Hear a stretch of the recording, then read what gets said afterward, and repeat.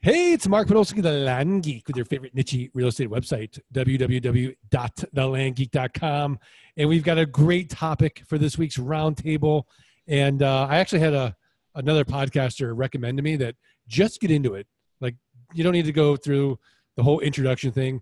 Everyone who's on the roundtable, I'm just going to say the irascible Eric Peterson, Mimi, Terrace Hunter Schmidt, Tate, the Big Papa Litchfield, Bearland Aaron Gurr, Jeannie, we're still working on your nickname. And of course, you know, we love him. Scott Todd, ScottTodd.net, landmoto.com. And most importantly, if you're not automating your Craigslist and your Facebook postings, postingdomination.com/landgeek. Try listening to this podcast on 2x speed and how fast it's going now. All right, let's just get into it. We got a big topic, spousal support. So I can imagine you find the Land Geek somewhere. Maybe it's on a podcast. You hear me on a different podcast, or social media, or a friend. Maybe you saw an Amazon review and you got the book, and you're super excited about the possibility of not just more money, but more time, more freedom, more of the things that you really want to do in life, because you know you can always make more money. You can't get more time. The business is 90% automated with software. There's all these advantages to it. You know that investing in real estate is the best way to get to wealth, but here's a way to get wealthy without having to deal with renters, rehabs, renovations, and rodents. It's scalable. You can do it from anywhere in the world. All you need is an internet connection and an inexpensive computer. There's all these really exciting benefits to it, and no one knows about it. There's no competition. So now you go to your spouse and say, I am super excited about getting started. And what do they say, Eric Peterson? They say, what are you talking about? You're going to buy land and sell it? How are you going to make any money? That's not the first question. What's the first question they asked, Tate? I don't know. How much money are you going to make? And how? No. I don't know. How much is it going to cost? How much is it going to cost? Yeah. And now you're already on the defensive, right? So Bearland Aaron, you're talking to Missy, and she's like, well, that sounds good. How much is it going to cost? What do you say? Yeah, that's, I told her it can cost as little or as much as we want, listening to the podcast. And I guess the initial thing was the toolkit, and she was okay with that, because she's used to me starting a business previously anyway. So she's got a little bit of trust there, right. And then beyond that, she was completely on board. She went to the first boot camp with me, and she was on our call when I got into coaching, and she's like, pretty much, yeah, do it. So she's been really on board, very supportive. So I'm lucky in that aspect for sure. Right. Jeannie, what was the first thing Kurt said to you? He said, I want to do this. He didn't say anything at all. He just listened and kind of nodded his head, like 30 years of ideas. So right. He basically wanted me to show him and prove it to him that it would work. Yeah, I know when I look at a program, because I do a lot of different programs, I always say to my wife, 30-day guarantee. It's okay. It sucks. We're not taking any risk. Because she always wants to know, well, how much does it cost? Right? Scott Todd, what about you? She said, try it. What's the worst that can happen? We got to try this thing. Right. Mimi, how about you? Excited about the toolkit? He said, how do you know this guy isn't just trying to take your money? which is, I think, a legitimate thing to say. Yeah. By the way. So I think the way you say that is, well, there's a 30-day guarantee. There's a guarantee on the toolkit. I'll just dispute it on our credit card. And you can, worst case, you can always dispute on the credit card. Mike Zdeno, you got to talk to a lot of spouses. What is the biggest fear? Number one, is Mark one of those other pie in the sky, he talks a big game, but then it doesn't work? Or is it more just fear of it works for all these geeky people, but will it work for me? Or that's a big investment, right? Or is it a combination thereof? Yeah. How do you, I mean, because clearly one of the couples is excited. The other one's like, whoa, let's be rational about this. Right. Although we are getting more and more couples coming in, we're getting more couples that are joining, but I think what ultimately converts people over and makes them realize the potential is that they have other friends, or maybe in the past they've done some other types of real estate investing where they have to invest so much money to get a return, and our investments are so small but generate such a large return, rinse repeat. So I think when they realize that when it's fully sinks in that the small amount of capital that we need to buy land and how it can truly amplify our passive income, I think that really is a big turning point. Because what's your other option? To go buy hundreds of thousands of dollars on some sort of rental property, and that's not passive. That's pretty dynamic, right? So I think once they start seeing that, but I think for us, when we came on, it was we didn't have a choice, so we were doing all these other jobs, but we couldn't leverage our time. We were 40 grand debt, so there's no way we were going to climb out of that. There was no way. So when we found you, we found a solution to scale our time and create more money. So that's how she was on board, is that we needed it. We had no choice. Right. And I think the overwhelming proof in the testimonials kind of helps. So you got the testimonials, you got the guarantee, you've got someone you can talk to that's already been through it. I think what differentiates us is that we don't have a sales team. We just have Land Geek coaches that have gone through their own training and now helping other people with it, and be the Sherpa. So like that authenticity. But I can imagine Eric Peterson, talking to your spouse about this, being all excited. What was the first question she asked? Well, I think when I came on, at the time it was the toolkit.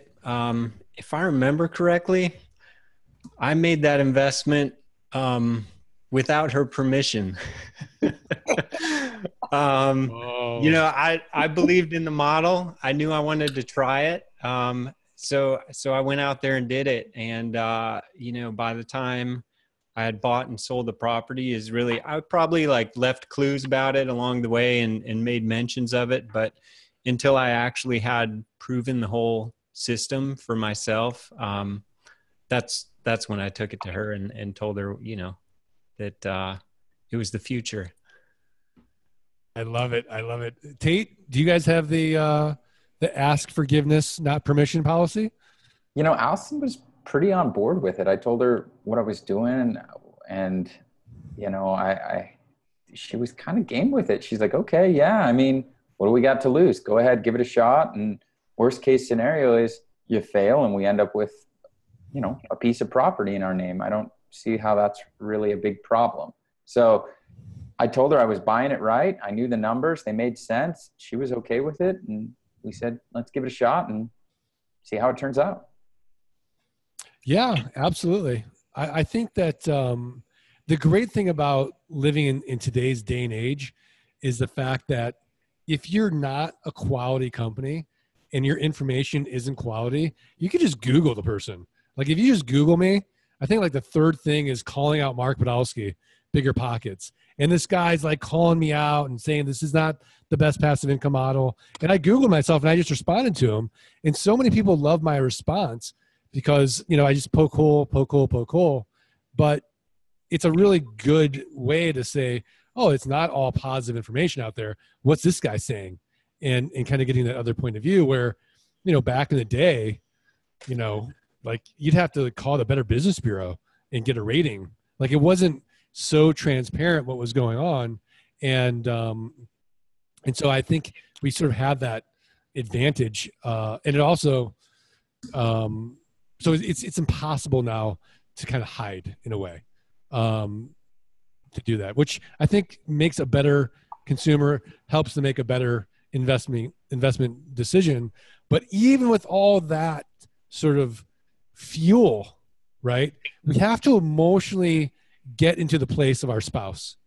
And I think that I know when I don't see eye to eye with my wife, the only times it ever goes well is when I step into her shoes and see it from her lens, right? So I don't ever answer the question directly, how much does it cost? Or I don't get off on the rabbit hole. I say, I can imagine right? If I were in your shoes, how this looks, right? And based on my past, you know, when I hired that one CPA for $50,000, you're probably nervous I'm making the same mistake again, kind of thing, right? And so I go in right into her world, and now we're sort of like looking at the world in the same way, and I can see her fears and her anxiety, and then she feels better because then it's not like, you know, we're not fighting now. We're looking at the landscape together, and then I'm kind of saying, okay, but now that I see it from your point of view, look at it from my point of view, and look at all these potential benefits. If I just go to flight school and I just and this guy who's done all these deals, all I have to do is follow the recipe. He's like better than going on you know, the cooking show. Like, I just follow the recipe, and instead of a beautiful apple cake, we get passive income for the rest of our lives. This is amazing. And then like, oh yeah, then they get excited with it. See, there it is. You don't get an apple cake. You get a classic yellow cake with chocolate. Where'd that come from? Right. Just Flight school, baby. Flight school. We talk about the Duncan Hines classic yellow moist cake. I think tomorrow I might order one of these and just eat it in front of everybody. Just like, don't you wish you followed the recipe? Guy's just holding up a box of cake randomly. I just can't get over it. What else you got? Stuff, man. Lots of toys. Right. So, Mike Zano, how often do you think people get into it and then they get scared and then use their spouse as an excuse not to execute? Oh, that's a good one. Yeah, well, I think it can definitely happen. You know, I don't know how often. I'd say it's every so often we have something like that comes up. But the reality is, I think that they may use that as a crutch sometimes, right? I mean, if they have to have security in their own decision, the fact that, you know, this is massive action. Everything that we talk about is taking massive action, leaps of faith. I talk to people, it's like, okay, you got the toolkit, you get your toe in the water, but if you're going to dive all in and you want to really, like, as you say, burn the ship, then you go to flight school and you go all in and you make it happen. So I think sometimes it's a reflection of their fear, their uncertainty, their doubt, those FUDs as they call them, and maybe they can kind of parlay them off of their spouse, but maybe the spouse is feeling their uncertainty. So I think it has to come down to your confidence to take on a new step, a new massive action, and you have the Sherpa. I mean, it's like, listen, I mean, the advantage is flight school works because you have someone right there with you that's showing you what to do and when to do it. You don't have to worry about, oh, what about now? What now? No, you know what to do. You know when to do it. So if you have that, you just got to have the confidence. So I think it's happened sometimes where the spouse might come in and get so involved that could cause them to change. But I think it's also maybe a reflection of that individual and their lack of maybe security and that massive action they're taking. I don't know. I think that you have to be willing to take the risk and step in, or else, you know, like Mr. Miyagi says, right? Left side of the road, right side of the road. In the middle, you get squished like grape. No, it's true. No, I've got a question. I've got a question for the panel, because we're all married, right? And I love that. And so the question is, I can imagine, right? Let's say that, you know, like my wife doesn't work outside the house. She never really has. Eric, does your wife work? She does a little bit of part-time work, but most of the time she's here at home. Yeah. Okay. Tate, I know your wife works. Scott, does your wife work? No. Baron Aaron, your wife works with you. She works with me, but she also does a little bit of part-time outside of, she substitute teaches, I think just because she likes the kids and stuff. So. Right. And Jeannie, Kurt works with you, but not so much. Right, because he's full-time. Right. He's full-time. Laura works with Mike full-time, right, Mike? Yeah, she heads up all the VAs and does probably a lot more than me in the land business, but that's okay. Right. And then Mimi, your spouse is like, he's like a pilot. He has 2 full-time jobs. He's 2 full-time jobs. Yep, So how do we avoid the ugly head of resentment? So I work, and this is like back in the day where I'd be working on my land business and something would come up where I would feel misunderstood about how hard I was actually working to provide, right? And I would feel resentment, right? How do you avoid that, Eric Peterson? Honestly, I can't say I've encountered that, but I think that You've never felt resentment from my wife? No. You've never been resentful of your wife. Oh man, tread lightly, Eric. What? Did you listen to the recordings? What are you, newlywed? Yeah. He's just so Doesn't happy. everyone feel resentment? This situation you're describing about working and not looking like I'm working, that's what we're talking about, right? Like no, not at all. Just resentment. Forget the scenario. I'm lost then. The ladies will help out. He's pleading the fifth here. He's pleading the fifth. We help him out. Okay. You worked really hard on your land business. Kurt's worked a full day at work. You're both exhausted, and then inevitably he's like, "Well, you didn't do much today." Or you go to him. Well, how nice to have that magical paycheck come in the bank account. Right. While I'm hustling. And you know, I have permission to talk about him on the podcast, by the way. I asked for permission. So yeah. So we've been married 30 years, and there's a lot I could say, I guess, but you're right. He works hard, and then I have an expectation that he'll help me at night. But the problem is I think there's fear, and he would own it. He would say it. There's fear because I have time today during the day to learn about Land Geek, and then he doesn't. So I spend my time trying to get him to catch up.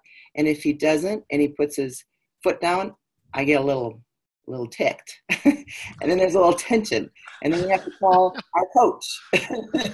And our coach is great. Kurt and I get along great, so don't take it the wrong way. It's just getting on board and getting in sync, because our ultimate goal is for him to be home and we can do this together because we do get along well. But it's fear on his end. And then when I sense fear, and I get fearful. And so it kind of goes like that. And so I'm always the one taking the first step out. And sometimes I get scared. So, and I think he senses my fear as well, Mark. So I think you made some good points there. So in order to work through that, a couple things happened is going to boot camp was really helpful, and also having a coach. Extremely helpful. All right. I love it. Mimi, how about you? For me, the resentment came from time, right? Because in the evenings is when I'm working on my land business, or I've got office hours, right, that I'm listening to. So I have to find the time, right? I have to find the time to do it. And then he sees it's bringing me happiness, and then I have to prove to him that it's not a waste of time, right? So when I got to where my passive income built up enough that it was paying for the business itself, right, and he was starting to see that, then the resentment melted away a bit, because he thought, okay, it's making her happy, and she is paying for it herself now. So that really helped a lot. All right, great. I mean, Scott Todd is what Jeannie said really the antidote to resentment? Alignment. Wait, you're on mute. Sorry. I was thinking as she was saying that the need for a common goal, right? Like it's the alignment of the goals. It's having that common goal. It's having that bigger goal that you're both working on and for. And so then it's like, you know, high five, we did it, or you did it, you know. And, you know, I think that sometimes you can have competing goals, right? Like you can have competing goals, but they may seem different when in fact they're the same. So what I mean by that is let's say that one spouse was all about, you know, like security, right? Like I just want to be financially secure. I just want to be about financially secure. And then the other spouse is like, yeah, I want to be financially secure, and I want to have the time freedom, right? Like they seem like they're in opposition. One wants financial security, the other wants time freedom. But the reality is that they're both aligned around the one thing, which is financial security, right? Like if you can say, like, this is this will provide me with the happiness that I want. Boom. But it will also allow us to provide the financial security if X happens. What's X? I mean, like, Mark, we did a podcast recently. I know it won't be out for a while, but we were talking about like the guy that has one semi truck, right? Like one semi truck. Right. And he's like, man, I'm just going to drive my truck. I don't want 2 trucks. I don't want 10 trucks. They're more risky. When in fact, having 10 trucks is less risky. 1 truck dies, you still have 9 on the road. Your profit center's there. It's less risky to have more. So I think it's about framing it. You know, like if you can frame it to say, we will achieve the financial security that we both want through this. And look, we're going to chip away at this one chip at a time. We're chipping away at it. And then you start to build that snowball. It's that momentum. Look, I'm contributing my piece over here. You're contributing your piece over here. And it's all going to come together with this one big ball. And then we're going to have the freedom and the independence and the security that we all want. Yeah. Mimi's excited about it. His internet's so laggy. It looks like he's shaking his head. He'll get it in about 5 minutes. Yeah, we'll see the Bearland response in a little bit. I think it's coming out right now. He's just not getting it. By the way, did you see his horse and buggy? That's like the Tesla of his area. Doesn't take gas. It's got self-drive. It's got self-drive. It's like a Tesla. Mike Zano, I've never even seen you and Laura have a fight. Like, what is going on there? Well, everybody does things different, right? So, I mean, for us, the business was to the point, we built it to the point where we could take it away from working at the school system. And that was a huge step. And now working together for us, working together hand in hand in the business, it's incredible. It's like we're living the life that, you know, I think I kind of was talking to Laura about something that Scott had said one time. He was talking about, what was remorse you were talking about, Scott? You were saying something about, you know, you start living a life and you feel guilty. Survivor's guilt. What did you call it? Survivor's guilt. Yeah. And it's like because we go on our bike rides every day. It's just, so I don't know. I mean, I think for us working together has just been awesome. It's really provided that. I feel like I'm blessed with a wonderful schedule at the fire department. And so I feel like we're like retired now. It's so bizarre. It's really, I don't know. I'm kind of overwhelmed and very appreciative and just, you know, very grateful, you know, but I do kind of feel a little guilty at times. So I kind of brought up Scott's comment because I thought it was pretty spot on. Yeah. I mean, speaking of resentment, like if I were, you know, a friend of Tate Litchfield, that would last like an hour.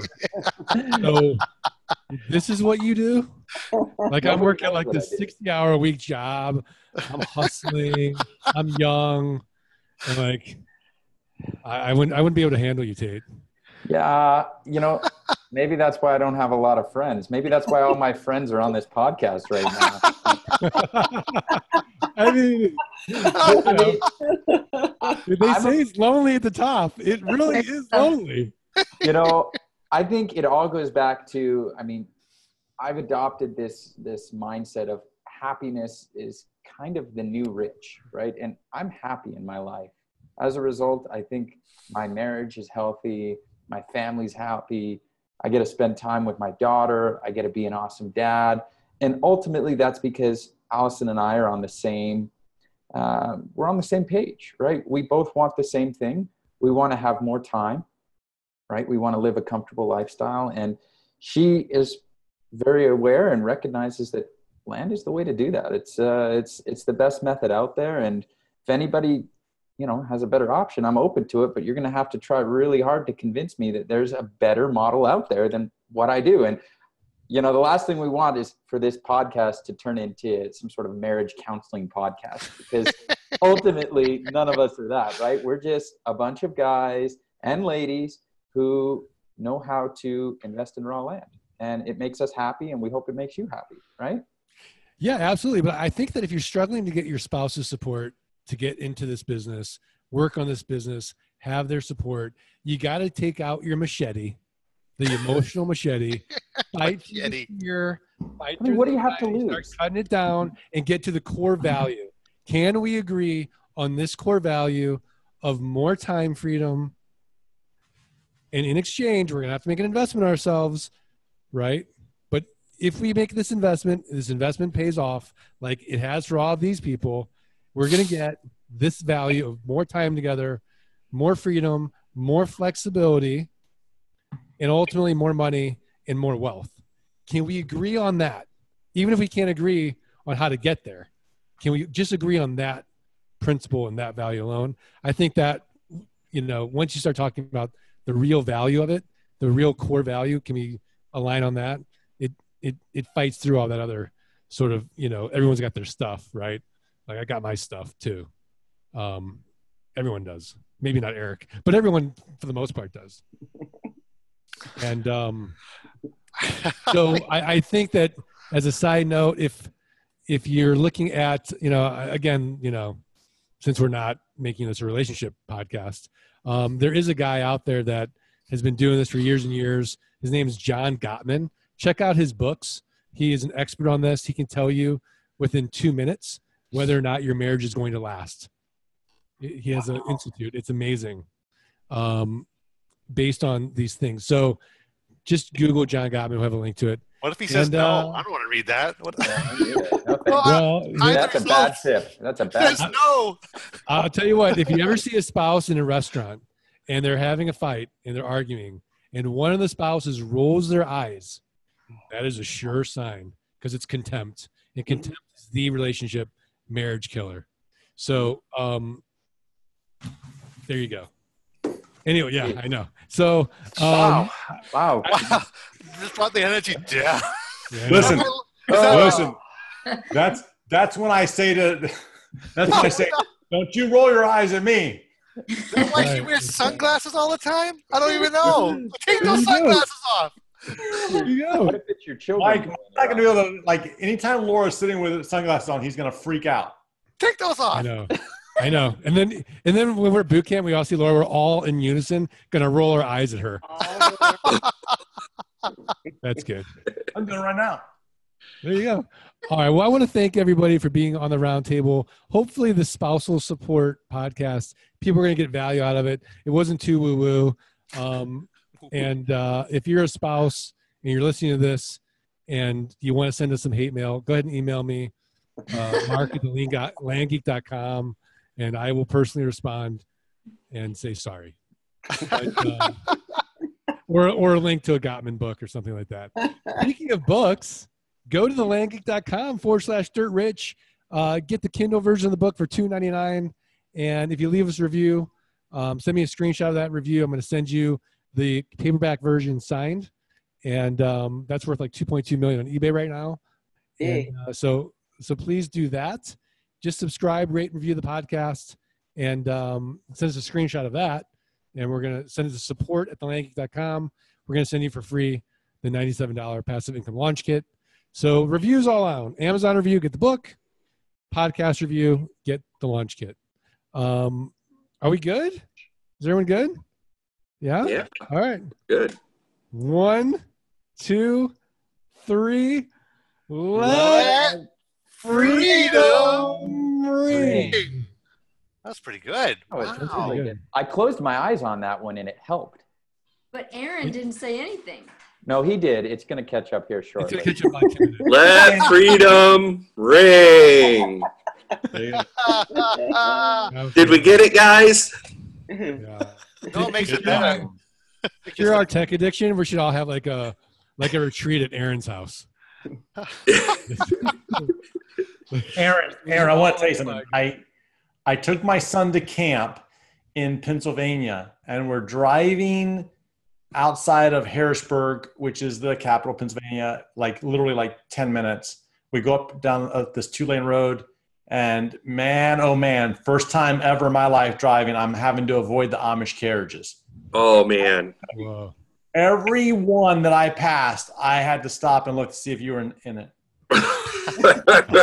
Okay. Well, listen, I'd love to talk more about this, but speaking of spousal resentment, it's summer and my kids are home. I got to go to lunch. All right. Bye. See you, everybody. See ya. All right. Bye. See ya. Thanks.